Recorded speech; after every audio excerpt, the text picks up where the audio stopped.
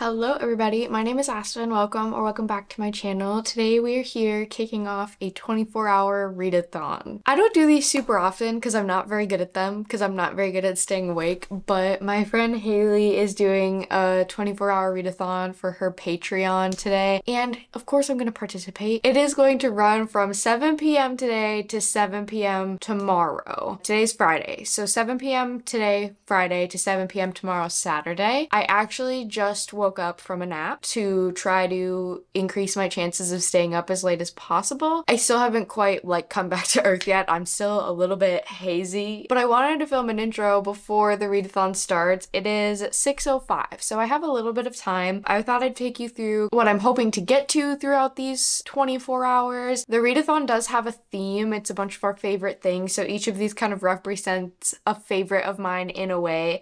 So I thought we'd just run through them quick. For my favorite format, I'm going to be reading All the Sinners Bleed by S.A. Cosby, and I'm going to be reading it mostly through audio. I've been loving audiobooks lately, and I was able to get this one from Libby, and it's always good with a readathon like this to have one audio that you can throw on when you need to do some other things, or if you just need a break from reading with your eyes. So this is going to be my audiobook of the readathon. For favorite cover, I am hoping to get to Death Valley by Melissa Broder. This is just general fiction, I think. Honestly, I petition for Barnes & Noble to open a new section that's just called weird shit, because that's where I feel like this book would go. And I feel like a lot of books can be classified that way. This is definitely weirder than just general fiction, but I think that's how they brand it. I think it follows a woman who's bumbling around in the desert and she goes inside of a cactus. So, you know, weird shit. For favorite genre, I decided to go with horror for the sake of this readathon and read Nothing But Blackened Teeth because it's one of the shorter books I have on my physical TBR. And you know, it's always good to pick some short reads for these kinds of readathons as well because it makes you feel accomplished. It makes you feel like you're actually getting through your books.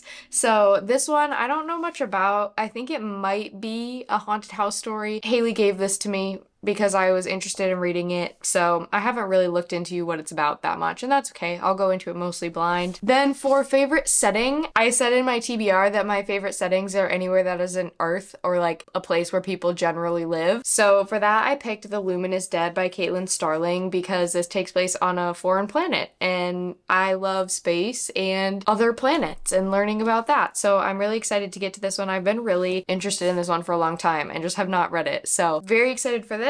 And then for favorite trope, some of my favorite tropes are usually more romance tropes, maybe just because they're more commonly referred to as tropes than in other genres. Actually, I say romance, but I really picked a fantasy for this because I love a good enemies to lovers, and I have a lot of unread fantasy on my shelf, so that's a good genre for the enemies to lovers trope. So I picked Pestilence by Laura Thasala. I don't know much about this one other than that our female main character tries to kill the main male character and then he takes her captive, and we're just going with it. I think this is dark fantasy romance. So that is my tentative TBR for the readathon. How much of this I actually read will depend on how late I manage to stay up, and we're gonna be doing sprints. I don't know how long Haley plans to sprint, but there will be sprints for probably a good portion of this readathon, and we talk a lot sometimes.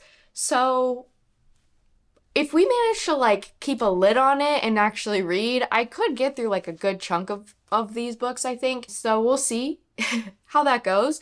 But I actually think I'm going to kick off the readathon listening to All the Sinners Bleed. This will probably be one that I go in and out from as I'm doing things, and so the reason I want to start with this is just because I haven't made dinner yet. Like I said, I've been napping since I finished work, trying to build up some energy. So I want to make dinner and eat and just do a couple things before I really sit and settle for the night. So I actually might cheat and start a little bit early because I'm going to go make dinner now, and it's only 6:10. So I might be starting a little early, but I'm just gonna start with this one, get a good probably 50-60 pages into it before I'm ready to sit down, and then we'll pick up something else. So I will keep you guys posted once we kick off the readathon, how things go, all of the things. We're just gonna spend the next 24 hours together. I'm so excited. So I will let you know when I have my first round of updates.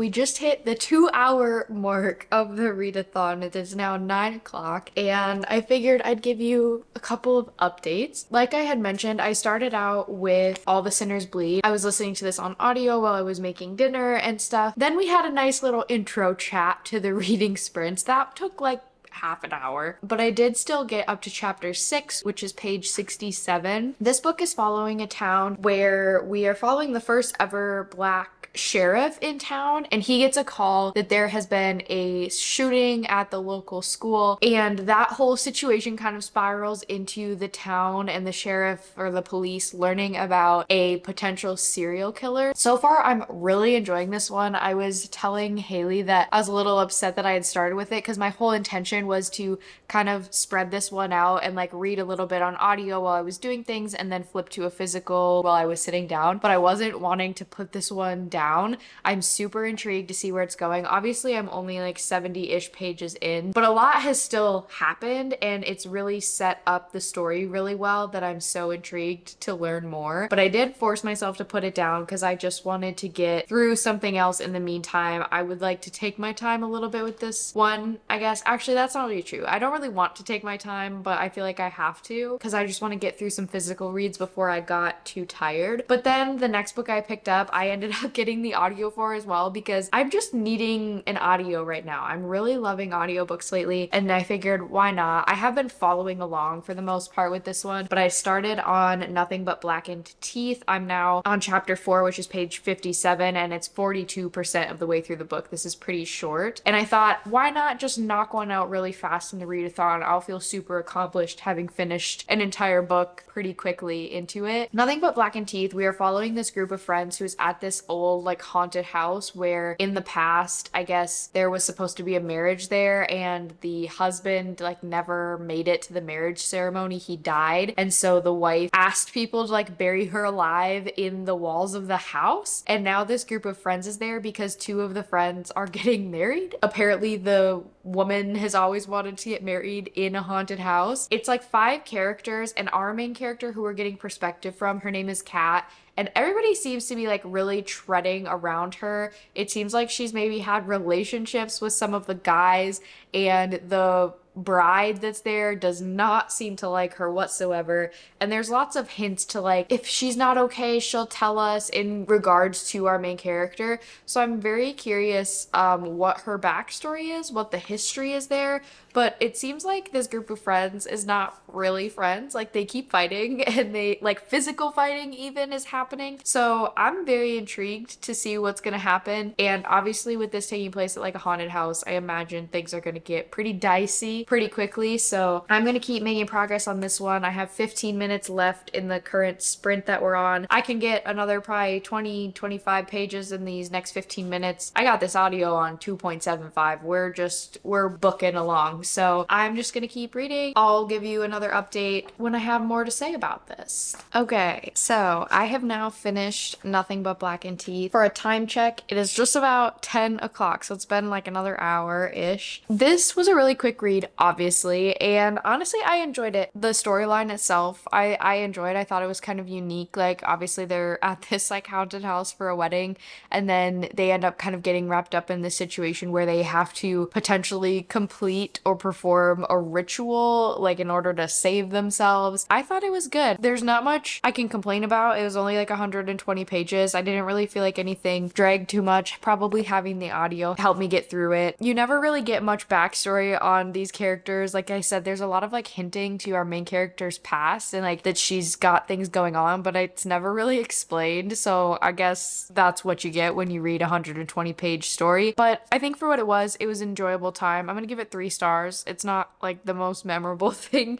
I've ever read by any means. That's the first book checked off the TBR for the 24 hours. Now I'm trying to decide what to pick up next. We did a little chat in between there, but we're in our next sprint and I have about 20 more minutes. And I can't decide if I should try to like read another chapter of my S.A. Cosby book, if I should start a new one. If I start a new one, I think the 2 that I'm deciding between would be Death Valley. This one, partially just because it's pretty short. I also just think this would be a funny one to read while I'm probably half delirious because I think this is very fever dreamy. I'm not really that tired yet or anything, but I kind of have this one on my radar to still get to tonight potentially. And then the other one I would potentially start is Pestilence. And this is really just because I feel like this will not be that hard to read. I don't know if I'm ready to get into a sci-fi right now. I think that this would be better saved for tomorrow when my brain is a little bit more restored, because I do plan to sleep hopefully at least a little bit. I do not run well off of zero sleep, so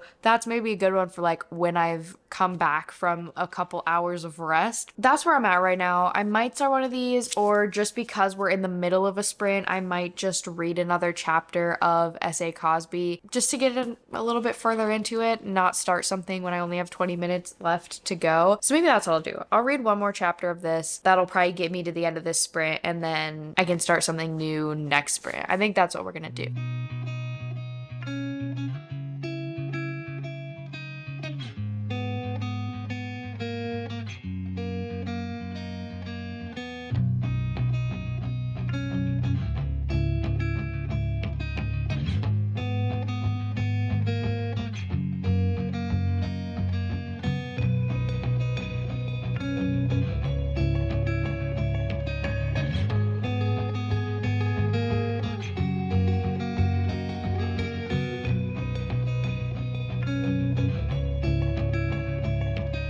Hello. It is almost 1:30. I'm not going to bed. We've decided we're gonna try to make it to 3:30 before sleep, which right now, like, I feel mostly okay. I feel like I can make it that long, but I'm maybe about to make a grave mistake because I'm about to go get in bed for the rest of the time. I'm just sick of being on my couch. I wanted to update you because I'm now about 40% of the way through Pestilence. I'm on chapter 21, page 154. Basically, this book is following the world after the 4 horsemen of the apocalypse arrive. When they arrive, they just destroy society. Wi-Fi goes out, electricity stops working, cars and planes aren't working, like just thrown into a full force, basically apocalyptic situation. There's 4 books in the series, so one will follow each one of the horsemen, and this one following Pestilence, basically what's happening is that it's been like 5 years since the horsemen showed up, and from what they've said, it sounds like they like left, but for some reason Pestilence is back, and he's just like riding through the country and destroying towns because his thing is that he carries the plague with him. Every town he goes into, like everybody just dies, and so he's just like taking out the whole population. Our main character is in this town that has evacuated. Like they seem to know in advance that he's kind of coming their direction. Her town has mostly evacuated, and her and a few of her like coworkers, they were all firefighters, but they had stayed behind, and then they were basically like drawing straws, but they used matches to see who's gonna stay behind because that person will probably die, but they're going to try to kill Pestilence on his way through. And she ends up drawing the burnt match, and she is the one that has to stay and try to kill him, and she ends up attempting to kill him, and it goes wrong, and he takes her captive. Now she is riding through the country with Pestilence, watching him kill a bunch of people, and he is determined to like torture her because she tried to kill him. I am enjoying it. It reads really fast. So like the first sprint we did that I was reading this book, we did an hour sprint and I read 90 pages in an hour, which is not like my typical reading speed. So it reads very quickly. It's nice because, you know, it's like fantasy romance. I assume it leans more towards romance. We haven't gotten to that yet, but it does have fantasy elements, but because it's taking place in like the United States and Canada, I don't know, there may be in Canada. They've mentioned Canada. I'm not positive where we are, but it takes place on Earth, obviously. And so you don't need to get all this information about like a new world and like some of the more complicated fantasy elements. I feel like it's written with a pretty simplistic style that's making it really easy to get through, which is honestly perfect for this time of night when you're starting to get tired and like you don't really want to think that hard. I am enjoying the story so far, but I am getting to the point where I'm ready for something new to happen, because for 150 pages they've just been like riding through the country on a horse, and then they stop for the night and stay in some abandoned house, and then they ride on the horse again, and nothing's really happening. It's really just like a lot of them communicating and like bantering back and forth as they're on these journeys, but like there's really no plot to be had at this point. She's basically just constantly trying to convince him to stop killing people, and then he basically just constantly tells her to shut up and quit speaking, and like that's kind of what's going on. It's reminding me a lot of a book that I read last year. What was it called? Soul Eater. I read that book last year, and it kind of gave the same vibes where it was like these two people that were just traveling on foot across the country, and it was literally just like they would walk for a really long time, and then they would like stay in a hotel for the night, and then they would walk for a really long time, and there was never really anything more to the story. So I'm hoping there will be more to this story eventually, and hopefully it will pick up soon, because it's getting to the point where I could get bored if something doesn't change. I'm hoping it'll pick up a little bit, or at least like some of the plot points that I don't know what they are yet, but that they will make themselves known, or that the romance will start to pick up more, because nothing has really happened with that yet. One of those two things to start soon would be good, but overall I'm entertained. I'm enjoying it. It's reading very quickly, so it's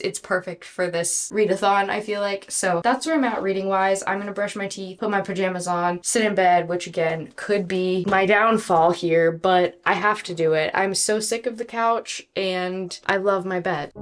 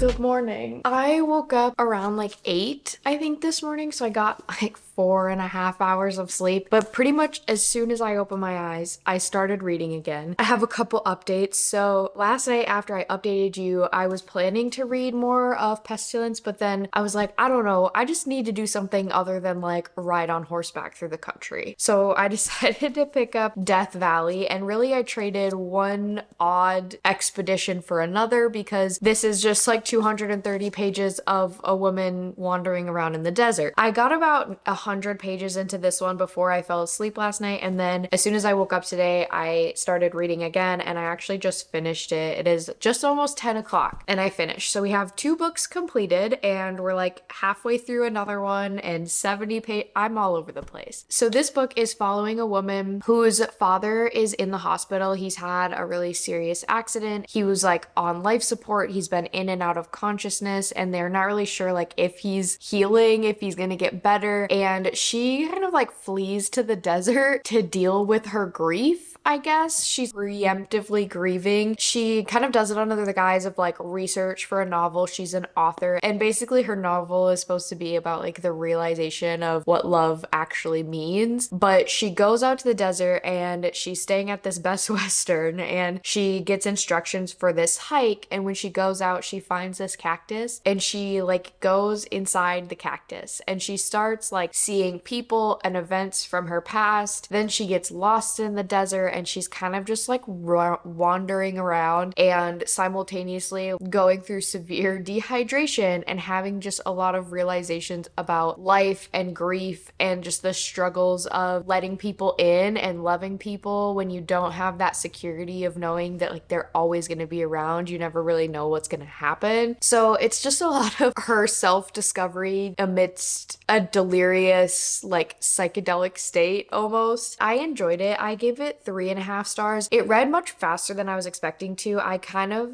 felt like this was gonna read really slow. People compare this a lot to Bunny, and I had a really hard time getting through Bunny, so I was a little bit nervous about this, but I didn't have that issue. I was able to read it very quickly, which I was grateful for. And I appreciate a lot of the messages in this book, and it was an enjoyable read. Like it kind of was on the right level of trippy and weird for me, because sometimes that can be overdone to the point that I don't like it. I felt like this was towing that line of like trippy enough that I could just be like, yeah, okay, have your cactus moment. Like, that's great. But I wasn't ever getting too like, this is crazy, this is so ridiculous. So I also appreciated that. I think the reason like 3.5 and not any higher necessarily is just that I don't feel like super emotionally attached to the character or to the story overall. Again, I appreciate the messages. It was an entertaining read, but I don't think it's something that I'm gonna remember forever. But 3.5 feels good. That's still a good rating in my opinion. So now I'm thinking that I'm gonna try to make some more progress with Pestilence for the next couple hours. I just made a little smoothie, and I think later on in the day I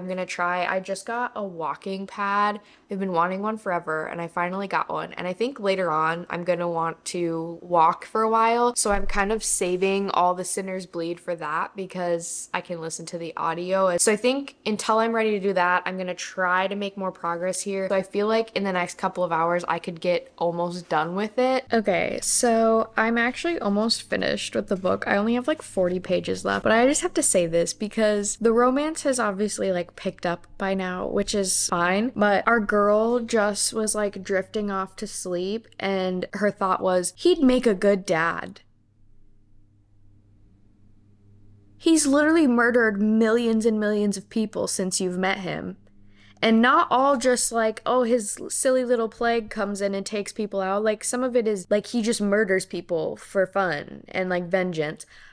I understand you're like in the honeymoon phase and you're all wrapped up in like your new boy toy, but like, let's be so honest. We have not seen a single sign that this man would make a good father. He does not have a paternal instinct in his body. And that just cracked me up. Why are we making her like baby crazy within a matter of sleeping with him like 3 times? I don't necessarily think we need to be doing that. Also, the man's not even a human, and his whole mission in life is to destroy all humans. So maybe not the #1 candidate to procreate with. Okay, so for a quick time check, it is just about 12:30, 12:23, and I just finished Pestilence. So this is the 3rd book of the readathon done. I think 3 stars for this. I feel a little bit conflicted, just in the sense of like, I don't know, can you be like bored and not bored at the same time? Like, it was entertaining to read, and I got through it really fast. It was very easy. The writing was very simple and very digestible, and I never like felt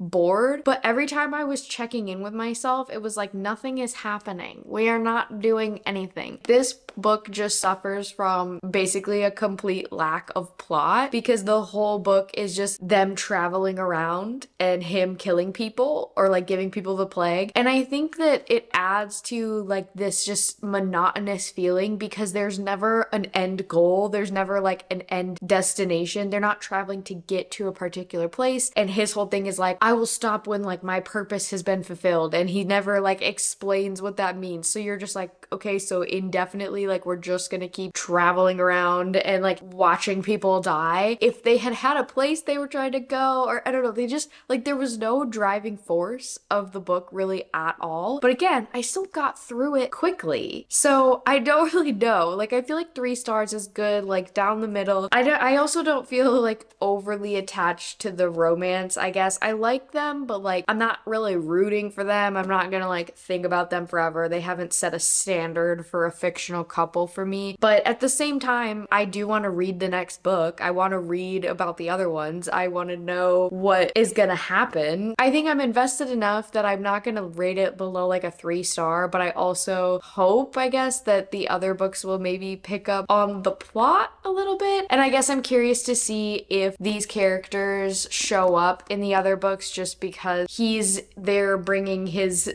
plague, and then like his brother's gonna show up and bring war, and like is he gonna try to intervene now that he's found this human that he's in love with? I don't know. I'm curious to see if the plot will pick up. I think I'm going to pick back up All the Sinners Bleed. So I got 83 pages in yesterday, and I'm getting hungry, so I'm probably gonna make some lunch. And then like I said, I do really want to like try out my walking pad, and I think I just want to like do a few other things because I've been reading just with my eyes for the last like 4.5 hours. So I'm gonna put the audiobook on, get a couple things done.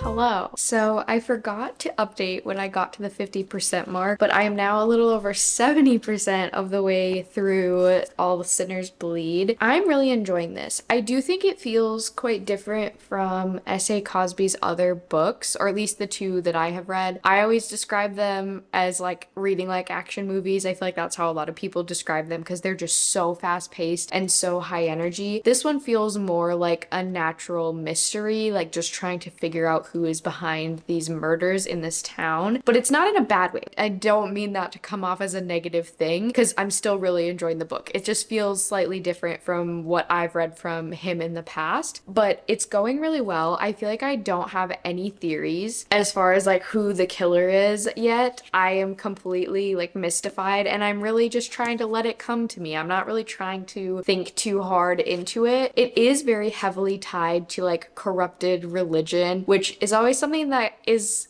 I don't love to read about it because it makes me really upset, but I understand that that's also the point. Like, you are supposed to feel upset by people that are doing really terrible things in the name of religion. It's not something that I'm like, oh, I'm taking away from a rating of a book by any means. It's more so just one of those things as you're reading where it's like you just constantly feel frustrated by the actions that these people are taking and the things that they're doing. I'm gonna keep listening. I just wanted to give you an update before I finished it. I forgot to do my halfway check-in. So that's where we're at. Things are going really well. It's like 3:30 if I didn't already say that. So we have like 3.5 hours of the actual technical readathon left, and it's been so much fun. Hello. So it is now 6:09. There's technically about 1 hour left, and I have finished All the Sinners Bleed by S.A. Cosby. I think I'm gonna give this a 4.5. I really enjoyed it. I think it's my favorite S.A. Cosby book I've read so far, and I've given the other two 4 stars, so I obviously wanted to like give it credit and put it a little bit higher. I don't think I quite got the 5-star feeling necessarily. It's hard to explain. I don't have any big complaints, but it's not like a favorite of all time thriller, I guess. So I think I'm gonna say 4.5, which is still obviously an incredible rating, and this is an incredible book. I feel like the actual answer to everything, it's not delivered in a way that was like super shocking or overwhelming, or like it didn't feel like anything too crazy going on, but I still enjoyed the story overall and the progression to learn all the information about what's been going on in the town. And then obviously the town itself is just dealing with a lot of unrest. There's a lot of like racial conversation and a lot of controversy and problems within the town of people who are just being racist, and also people who are just trying to make sure that the case is properly paid attention to. So there's also a lot of social commentary, which S.A. Cosby has in literally every single one of his books. He does it so well. I really enjoy his books. I'm glad I finally read this one. 4.5. I'm very happy with that. Obviously, we still technically have an hour left, and I think I might tap out, I guess. I was gonna like keep reading to try to get to the Luminous Dead, but then we started talking about pizza, and I've now placed a Domino's order, and I kind of just want to watch movies and eat my food now. So I feel pretty accomplished with having read 4 books in this little readathon. I'm very pleased with that progress. And if you are dying to see my thoughts about The Luminous Dead, I do plan to still read this month. So there should for sure be thoughts about it in my August wrap up at the end of the month. And yeah, so that is the end of today's video. Thank you so much for watching. I hope you enjoyed, and I will see you in the next one. Bye.